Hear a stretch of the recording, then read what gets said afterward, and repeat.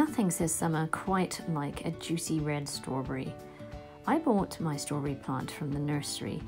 You can start it from seed, and I do have another video where I'll talk about how to harvest those seeds, but I'm still in the middle of that experiment and more to come. Strawberry plants are very giving plants. I was able to get 2 additional plants out of my first plant, and I probably could have gotten more, but you have to be careful when you are using these runners. That's what they're called, these sort of long stems that basically originate from the mother plant and basically create this tiny little baby plant.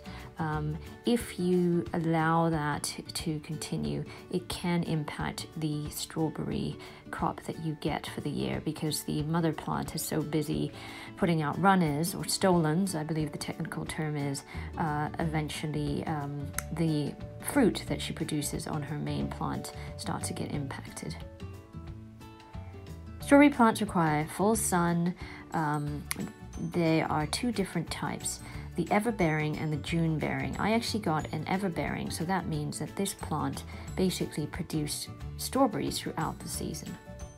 June-bearing strawberries will only produce 1 harvest through the season, and typically that's in June or July. So let's talk runners. As I said, I was able to get 2 additional plants from the mother plant because she's always sending out these runners. What you need to do is to wait for the runners to get roots, and you can see these tiny little nodules at the end of the stolon or runner, and then you will be able to plant it. So I basically took the runner, put it into a bed of soil, used a paper clip which I had sort of bent to form almost a horseshoe shape to ensure that the roots made contact with the soil. And I let it stay attached to the mother plant for about a week, just keeping an eye on the baby plant. You can see it had already started to develop its own runners, and that's when I knew that it was thriving and it was ready to be detached from the mother plant. When removing the stolon or runner from the mother plant, make sure you cut as close to the crown or the root as you can. So you can see I just took my garden scissors, took the runner, and again on both sides basically cut it as close to the crown as I could.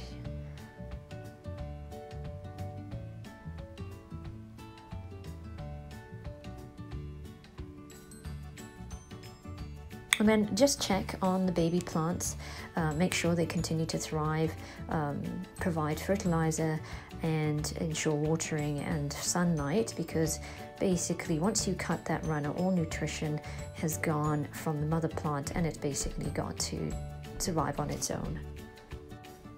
So in dealing with strawberries, I had to deal with pests. The good thing with container gardening, I didn't necessarily have to worry about slugs or soil pests, but it was the climbing variety.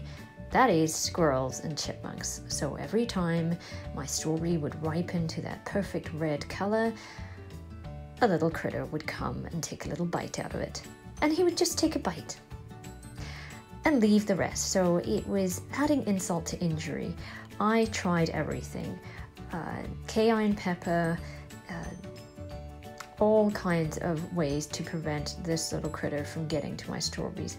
Eventually, I resorted to just putting a net over the strawberry plant. At those times when it was starting to ripen, it didn't seem that the squirrel was interested in the strawberries when they were green.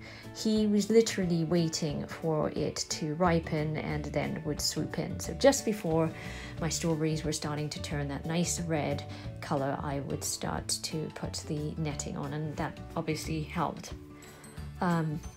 Cayenne pepper can work, but I found what would happen is that the cayenne pepper would end up actually causing the fruit to ripen even faster. I think because it actually burns it a little bit in the sun.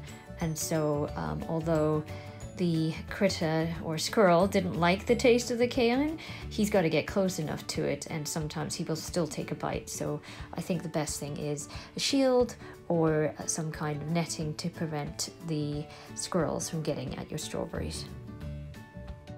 Well, thanks for watching.